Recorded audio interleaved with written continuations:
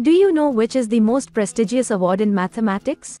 The Fields Medal is the most prestigious award for mathematicians and has been awarded every 4 years since 1936 at the International Mathematical Congress to at least 2 young mathematicians for their outstanding achievements.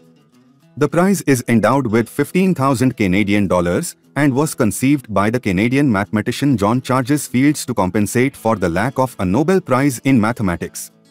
Indians to receive Field Medal are Akshay Venkatesh of the Institute for Advanced Study at Princeton, 2018. Manjul Bhargava of the Department of Mathematics at Princeton University, 2014.